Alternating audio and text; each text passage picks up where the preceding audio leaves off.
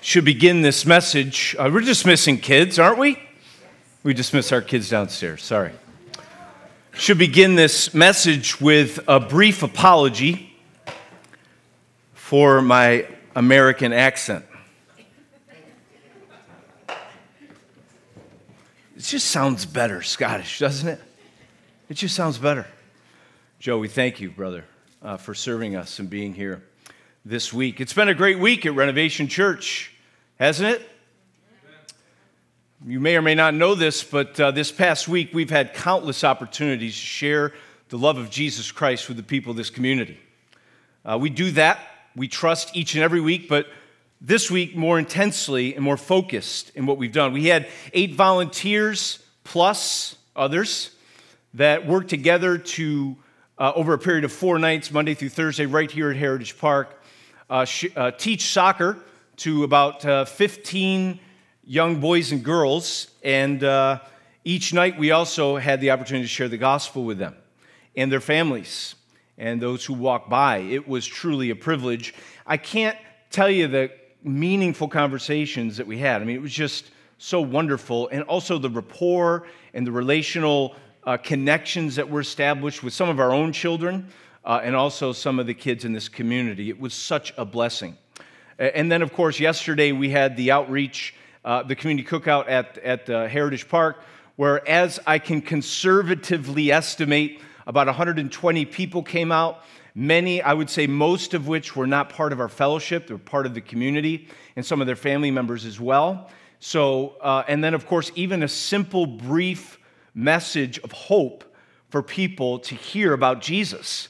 And I don't know about you, but as we enter the month of August 2023, which, by the way, is our 10th year anniversary as a church, which is just wonderful to think about, right? Most churches die that are planted, most churches die in the first couple years. And to think that God has sustained us thus far and continues to give us a sense of identity and purpose and mission in this community is just such a wonderful thing to think about. So Renovation Church, happy 10th year anniversary. We're going to talk about that probably a lot in the next couple months. Some of our series will focus on those things as well. We're going to have a big party celebration service on October 15th, Sunday night. Will be our 10th year anniversary celebration service. The point is this: God has planted us here. We're on mission to share the gospel with every man, woman, and child in this community and everyone else that we know that God's given us a privilege to be in relationship with. What a foundation that has been laid for us that we continue to build upon, amen? And so thank you for being a part of it. If you've been here for 10 years, it's been amazing to see. If you've been here for just 10 days, maybe your first time, we trust that you'll see that God's at work here and His grace is evident and that Jesus is the center of everything that we do. Amen? We want the world to know that, and so we trust that will continue. Today we continue our series in Ecclesiastes. Grab your Bibles. Oh, we're going to need our Bibles today. You're going to need to have your pens, your highlighters, whatever. Maybe you're just going to use your app on your phone. That's fine. But we are going to need to be in the Scriptures today. Do you hear me? You're going to be patient with me today, right? Like always. I want to invite our friend Joe to come forward. He's going to be reading from Ecclesiastes. Let's welcome him. So as Mike said, reading from Ecclesiastes, it's from 9 verses 13 to 10:20. So starting at verse 13. I've also seen this example of wisdom under the sun, and it seemed great to me. There was a little city with a few men in it, and a great king came against it and besieged it, building great siege works against it. But there was found in it a poor, wise man, and he, by his wisdom, delivered the city. Yet no one remembered that poor man. But I say that wisdom is better than might, though the poor man's wisdom is despised and his words are not heard. The words of the wise, heard in quiet, are better than the shouting of a ruler among fools. Wisdom is better than weapons of war, but one sinner destroys much good. Dead flies make the perfumer's anointment give off a stench, so little folly outweighs wisdom and honor. A wise man's heart inclines him to the right, but a fool's heart to the left. Even when the fool walks on the road, he lacks sense, and he says to everyone that he is a fool. If the anger of the ruler rises against you, do not leave your place, for calmness will lay great offenses to rest. There is an evil that I have seen under the sun, as it were an error proceeding from the ruler. Folly is set in many high places, and the rich sit in low place. I have seen slaves and horses, and princes walking on the ground like slaves. He who digs a pit will fall into it, and a serpent will bite him who breaks through a wall. He who quarries stones is hurt by them, and he who splits logs is endangered by them. If the iron is blunt, and one does not sharpen the edge, he must use more strength. But wisdom helps one to succeed. If the serpent bites before it is charmed, there is no advantage to the charmer. The words of the wise man's mouth win him favor, but the lips of a fool consume him. The beginning of the words of his mouth is foolishness, and the end of his talk is evil madness. A fool multiplies words, though no man knows what is to be, and who can tell him what will be after? The toil of a fool wearies him, for he does not know the way to the city. Woe to you, O land, when your king is a child, and your princes feast in the morning. Happy are you, O land, when your king is a son of nobility, and your princes feast at the proper time, for strength and not for drunkenness. Through sloth the roof sinks in, and through idleness the house leaks. Bread is made for laughter, and wine gladdens life, and money answers everything. Even in your thoughts do not curse the king, nor in your bedroom curse the rich, for a bird of the air will carry your voice, or some winged creature tell the matter. Amen. This is God's word. Amen. Amen. Let's pray together. Father, we pray that your Holy Spirit would fill us, open our eyes, that the Spirit of wisdom would work in our hearts, draw us to you, and strengthen us, we ask, in Jesus' name. Everyone said, Amen. The preacher continues to be observant. Right, we've seen that. He's over the time of his life and in the course of his days, he has opened his eyes to see. He's made observations, and you get a sense that he's praying, like he's seeking the Lord to understand, to make sense of life under the sun. And as he continues to make these observations, he's piecing these things together like a puzzle. And in his own mind, it begins to get clearer and clearer.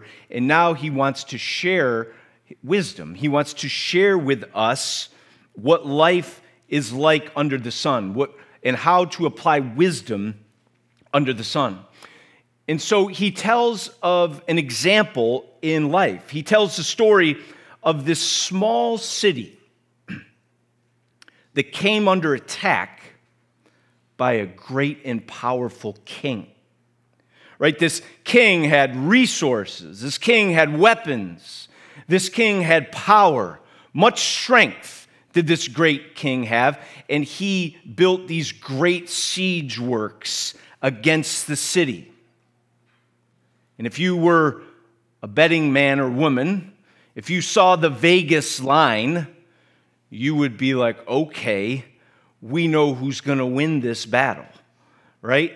Put all your money on the great king with the great strength and all the weapons.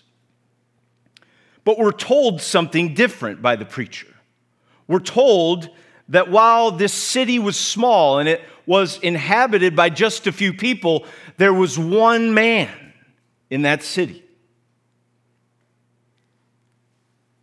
that was poor, but we're told he was wise. That in this city there was a poor, wise man that was there, and we're told by the preacher that despite all this power, all these resources, that this poor, wise man delivered the city from the great king. How can that be? How is that even possible? And he tells us, verse 16. He tells us because wisdom is better. Verse 16, wisdom is more valuable than strength. It carries more weight.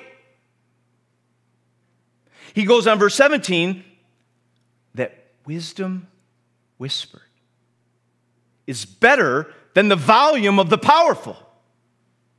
Wisdom whispered is better. He tells us that wisdom is better than resources, verse 18. He's saying this: wisdom has supreme value above strength, above volume, and above resources. So he's telling us, given the supreme value of wisdom, prize it and pursue its application in your life. Prize wisdom and pursue its application in your life. See wisdom today for what it is, friend. See its supreme value. In our time in the UK, we spent some time in London. And, Doreen, let's go to London Tower. Okay. Sure. Sounds great. So we go to London Tower. And then she's like, let's stand in the 90-minute line for the crown jewels. And I said, okay, let's stand in the 90-minute line. And so we stand in the 90-minute line, and they lead us through. Everybody's hungry, right, Maisie's? Joe knows we live for food. Where are we eating next? It's vacation. And I'll never forget what I saw. The most shocking part of that trip was how majestic those jewels were. It blew me away. They were gorgeous. They shined unlike any other thing. And I couldn't help but think, how valuable are these crown jewels? How do you put a price tag on those diamonds and rubies and the gold? Such value. And you see the nation guards it, locks it up, right? Prizes this as so precious to them. The preacher's saying, prize wisdom. Wisdom is one of the crown jewels of the divine nature. Wisdom. Prize wisdom. Seek to apply it in your life. Why? Because true wisdom saves us from the strength of evil that comes against us. Wisdom saves from evil. Prize it. But he goes on to tell us, verse 15 and 16, no one remembers the poor man. We're confronted with a tragedy. No one remembers the poor man. No one, it says, through the poor man's wisdom, though the poor man's wisdom is despised, and his words are not heard. So there's this precious thing known as the wisdom of God, but no one remembers it.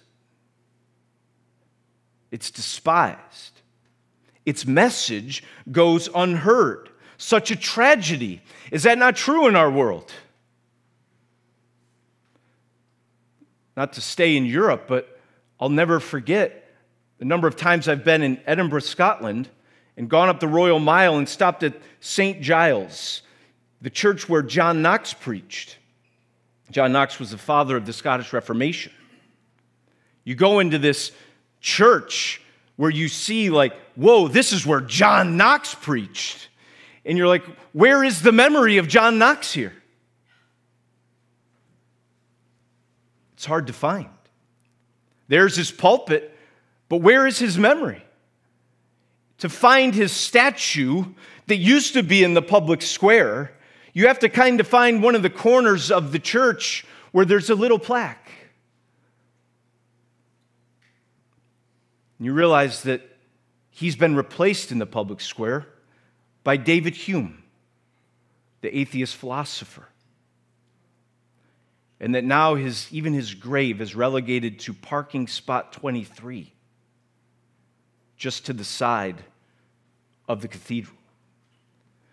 Wisdom is forgotten. It's despised. Wisdom is unheard. I think that's a cause of reflection for us. What do we like to hear? Right? People say all the time, people hear what they want to hear. You ever hear that cliche? You believe what you want to believe. You hear what you want to hear. I think that's true. So what are you hearing? What are you listening to? Prize wisdom, the preacher says, and pursue its application in your life. But the sad reality is many of us just simply want to hear what we want to hear. And it's easy to ignore and minimize our need for wisdom. It's easy to choose something else that suits our fancy or points us to the kind of pleasures that we seek to live under in this life. But he's warning us. He's telling us, don't forget, don't despise, don't ignore wisdom. Prize it. Seek its application in your life. But then he goes on to talk about wisdom's counterpart. He wants us to understand something about wisdom, but he also wants us to think about its counterpart. He wants us to interact a little bit with the reality of foolishness and folly. And he goes on to tell us, verse 18 of chapter 9 and verse 1 of chapter 10, he says, wisdom is better than weapons of war, but one sinner destroys much good. Just one. You think of a city full of wisdom, wise people, but you have one sinner. One sinner can destroy much good. Dead flies make the perfumer's ointment give off a stench, so a little folly, just a little, outweighs wisdom and honor. As valuable as wisdom is, it is vulnerable. That's what he's trying to tell us. As valuable as wisdom is vulnerable. It's even a little folly destroys good and outweighs wisdom. Like a drop of poison in a bucket of clean water. Just one drop destroys the good. It outweighs wisdom. Just a little bit of folly, even one sinner in the company of many virtuous citizens can infect the whole. Folly has a destructive power in life, even a little bit of it. So don't miss that. Don't miss that. Recognize folly for what it is. Understand that it is powerful and pervasive. And just a little bit of it can destroy much good and outweigh even the great wisdom that we may or may not have. And so verses 4 of chapter 10 through verses 20, the preacher is giving us examples of how a little folly can destroy good. How a little folly can outweigh wisdom and honor. And I am going to fly through this like Usain Bolt. And then you're going to do a couple things. Are you ready? You're going to go, huh? And then you're going to go, thanks, Mike, for making that quick. All right? This is a very difficult, seemingly random, all over the place, maybe hard, without reflection, hard to apply section of Scripture. So bear with me. I'm trying to simplify it as concisely as I can. If there was ever a need to get together in a missional community and talk about this amongst other brothers and sisters in the Lord, it was this week. Hint, hint, MC leaders. This may be helpful to sit down with some others and think about these things, okay? I'm going to give you 7 ways. Oh, yeah. 7 ways that folly expresses itself. Are you guys ready? Good. Number 1, as goofy as I've been to introduce this is not a goofy thing. In practice, folly promotes a lack of emotional restraint. It affects our emotions. Verse 4 shows us that. Wisdom says, stay calm when the stakes are high. Stay calm. But folly, in contrast, even a little bit, leads us toward a lack of emotional restraint in pivotal moments in life. Some of you may easily identify with that.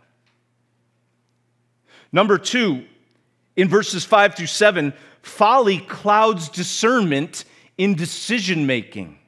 Folly clouds discernment in decision making. Wisdom says to the leader,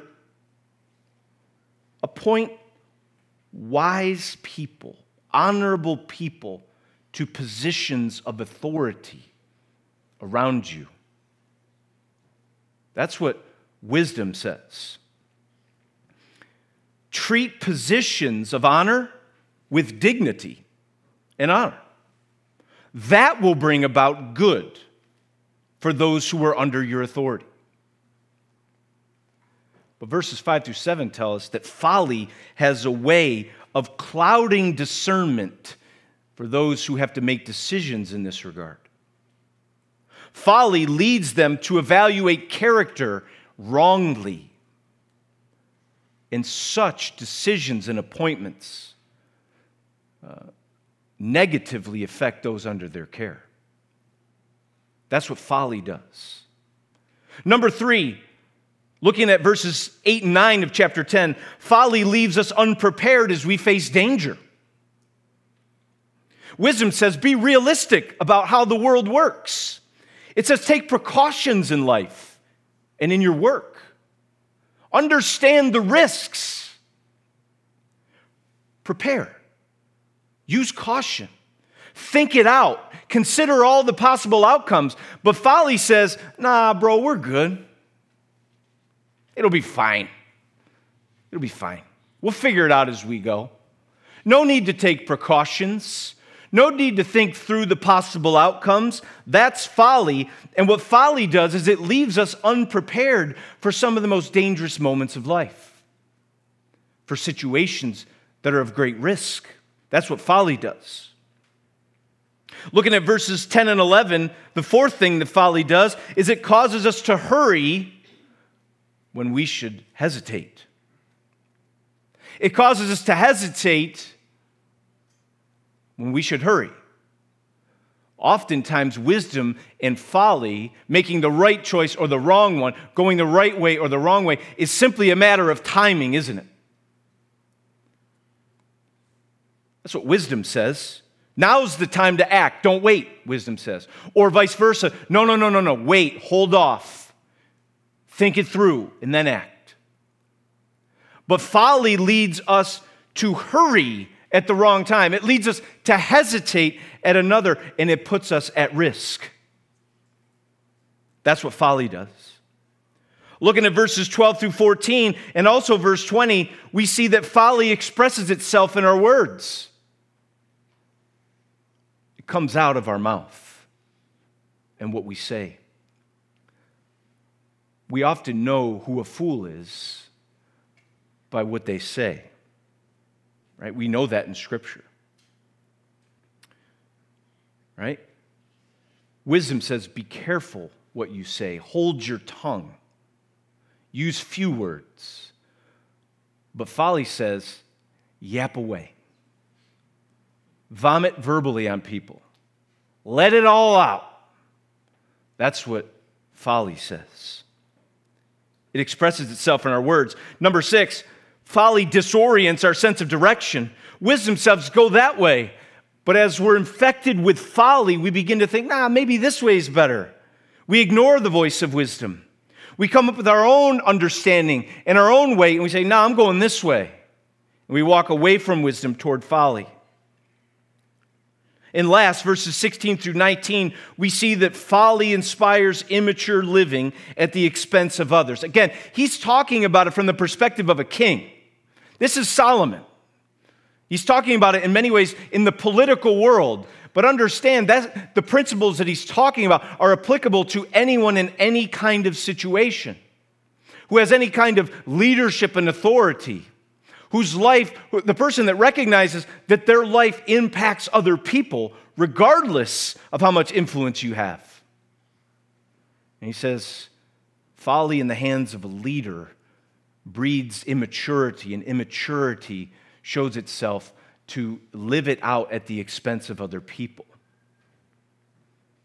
He's saying, man, it's good for the people when the leader's mature. There's blessing for the people, right? When he's self-disciplined rather than self-indulgent. We understand the negative effects of people when a leader or a ruler or a politician or a decision maker, someone with authority, thinks only of themselves and leads out of self-indulgence rather than the good of the people. He said that's what folly does. It destroys good. You look at me and you say, whoa, what is going on? This is a lot. And the sad reality is it is a lot. That's what folly does. It's pervasive, right? Even a little bit of it has the ability to destroy much good. Even one sinner can ruin it for all of us. That's the nature of folly. It's powerful. It's pervasive. It makes wisdom vulnerable in our lives. And so here we are. Again, given the value of wisdom, given the destructive power of even the most little degree of folly, prize wisdom. Prize it and pursue its application. Prize wisdom, practice it. But when I hear that, I don't know about you, but I start to get a little bit discouraged because I understand of my own inadequacy and my own inability. I'm confronted with wisdom. I'm confronted with my own tendency to live into folly and foolishness, to forget the words of the wise, to follow my own way. I feel so weak. Do you? In some ways, we hear this call, given its value, prize wisdom, practice wisdom, and immediately I'm confronted with the fact that I can't. I can't do it. A little bit's going to get me. I feel weak. And it's in this moment that we come to realize the source of the issue. Right? The source of the issue in our weakness is open for our eyes to see. And the preacher tells us in verse 2 and 3 of chapter 10. A wise man's heart inclines him to the right, but a fool's heart to the left. Even when the fool walks on the road, he lacks sense. And he says to everyone that he is a fool. The fool lacks sense. There's a lack in us. There's a weakness in us. And the issue is a heart issue. You could say it this way. Folly spreads through life so easily because folly springs from the heart. Folly spreads through life because folly springs from the heart. You may have heard the proverb, guard your heart. Why? For from it flows the wellspring of life. Guard your heart. Jesus said it as well, didn't he, in Mark chapter 7? He made it very clear. He said, what comes out of a person is what defiles him. For from within, out of the heart of man, come evil thoughts, sexual immorality, theft, murder, adultery, coveting, wickedness, deceit, sensuality, envy, slander, pride, foolishness. Out of the heart comes foolishness. Foolishness is a heart issue. And so once again, we come to this realization We're broken. We're dead in our sins and our transgressions. We're corrupt. We've fallen into our sin and folly. For us to prize and pursue wisdom, we need a new heart. Don't miss that today. For you to prize and pursue wisdom, you need a new heart. Wisdom must first be received from the source. In order to prize wisdom and pursue wisdom, you must first receive wisdom from the source. And the wonderful news is God knows this, and He is a heart surgeon. That's what we see the Scriptures reveal. He knows our sin and folly. He knows our inability to live wisely. He knows how such folly infects the whole of our life. He knows that folly will destroy the good and outweigh the wisdom in our life. And guess what? He provides His wisdom for us. He provides His wisdom to us. He sent His only Son, His very own wisdom, Jesus Himself, into the world to conquer human folly. And this we declare to you today. Jesus came, He lived, and He died, and He conquered human folly for us. That is the gospel of Jesus Christ. Paul told the Corinthians this. We preach Christ crucified, a stumbling block to Jews and folly to the Gentiles, but to those who are called, both Jews and Greeks, Christ the power of God and the wisdom of God. It may seem silly to you, but the wisdom and power of God is Christ and Him crucified. Hear it today and receive it. Embrace it by faith. And the wonderful news is, as we see it and we embrace it and we prize the wisdom of God in Jesus Christ, He then fills us with the spirit of wisdom. He gives us a new heart. Amen? That's the gospel. He regenerates us. He causes us to be born again to a living hope. We have a new heart, and we trust in Him as a consequence of that. Faith in Jesus is the way that we receive wisdom from the source. So receive wisdom from the source today. Jesus. Receive Him by faith. Turn away from your own wisdom and see the wisdom of God and trust in it. Receive it from the source. And some of us say, yeah, I've done that. But man, I'm still struggling. I still wrestle. It's easy to despise and forget and to do my own thing. I feel the tension in my heart, this battle between the spirit that now lives in me and the flesh in which I live day by day. I still feel weak. Well, the wonderful news is when God puts His Spirit in you, it's like He puts a well inside of you that continues to spring up, right? And He calls us to continue to drink. It's like He gives us 3 cups from which to draw from. 3 cups. We always have access to the well when the Spirit lives inside of us. He says, hey, here's what I'm going to do. I'm going to provide you a constant increase, a constant measure of my wisdom and my grace all the time that you can always drink from. Here are the 3 cups. To continually seek wisdom and receive wisdom at the source. Wisdom must constantly be pursued at the source. And so He gives us at least 3 cups. The first one is this: we pursue wisdom from the source in prayer. If you're struggling with the tension of folly and wisdom, you don't know what to do, you have a difficult time discerning the will of the Lord. In your emotions, in your decisions, in your preparation, you're not sure. This is a wonderful way to gain wisdom. Pursue God in prayer. Pray for yourself. Lord, give me wisdom. You're the source. And I'm at the well. I need to drink. And in prayer, we just keep drinking. We keep drinking. We keep receiving by His Spirit in faith in Jesus Christ.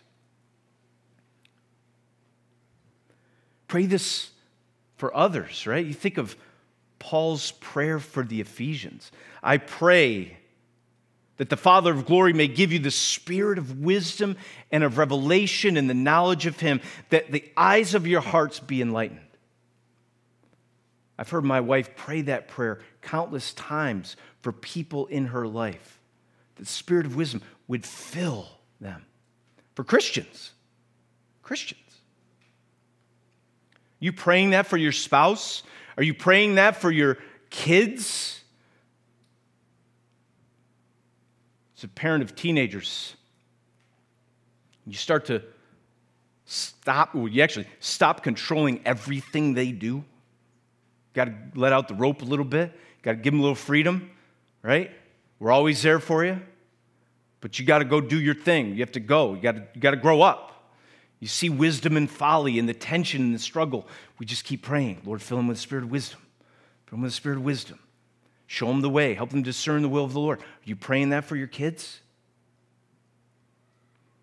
Wisdom saves. You praying? Stakes are high, people. Stakes are high with wisdom and folly. You know that when you're staring at your own in the mirror. You know that when you're staring at your kids. The stakes are high. Let's pray. The second cup from which we drink from. We pursue wisdom from the source in the Word. He's given us His book. Here's wisdom. Need wisdom? Read the book. It's right here.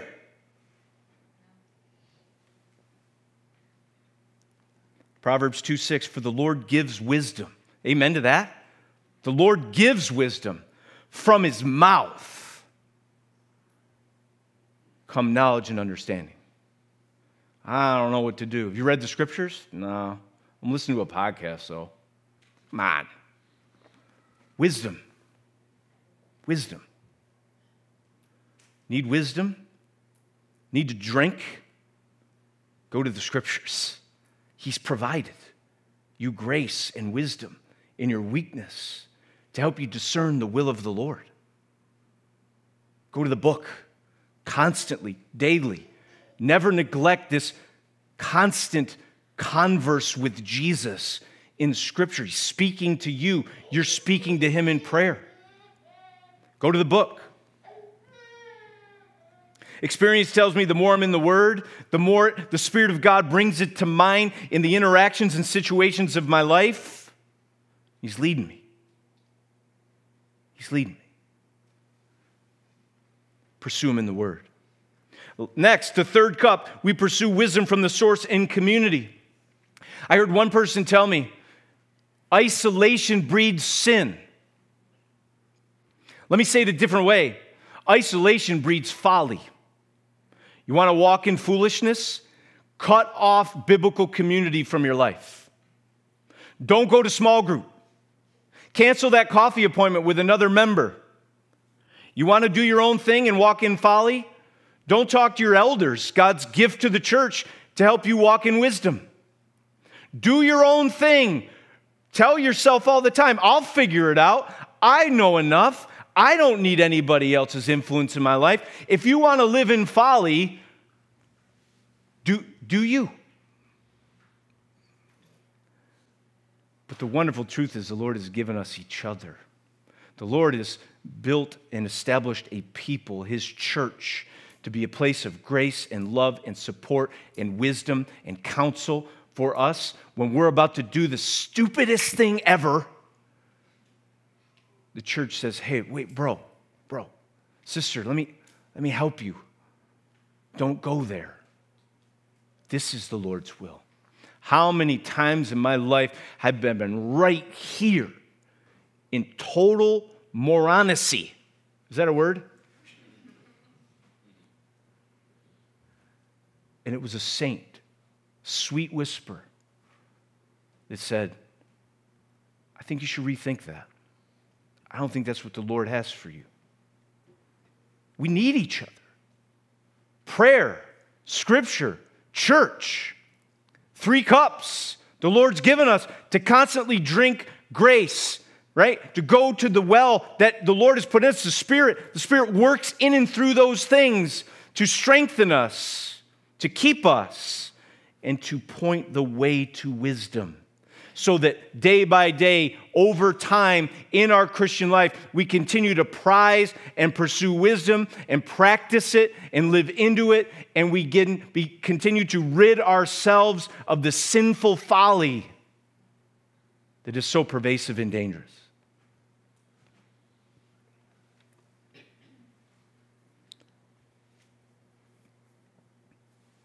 You got to get it at the source.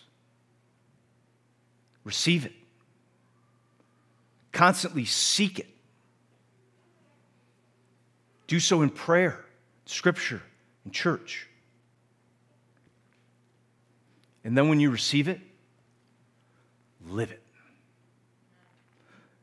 That's the Spirit-filled moment, right? It's that moment where you're at the crossroads. And there it is. Foolishness, wisdom. And you say, I trust my Savior. I'm filled with my Spirit. I'm in the company of the people of God. There's the way. I'm going to obey. It's obedience. Right? That's how you practice it. You're filled with it. You receive it. You prize it. You practice it. And you do it again and again and again.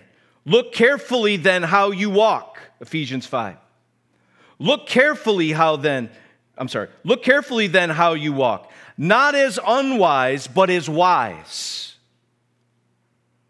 making the best use of the time.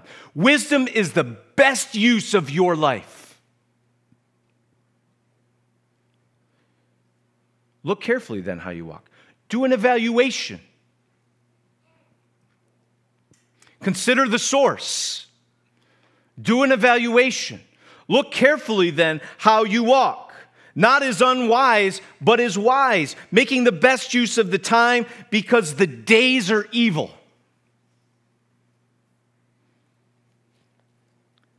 Therefore, do not be foolish, but understand what the will of the Lord is. Amen? Friends, trust in Jesus. Trust in Jesus. Be filled with the Spirit. Prize wisdom. Pursue it at the source and practice it. Amen? Amen. Let's pray. God, we thank you so much for this word this morning. We pray that the Spirit would apply it to our hearts. Lord, open our eyes. Fill us with the spirit of wisdom, that our eyes can be open, that we might know the will of the Lord and to walk in His ways, to be saved from the danger of our enemy, the danger within our hearts. Lord, save us in Christ, our wisdom. Sustain us by grace and help us to live a life that is faithful to you, for the world to see. To you be the glory. And all God's people said, amen.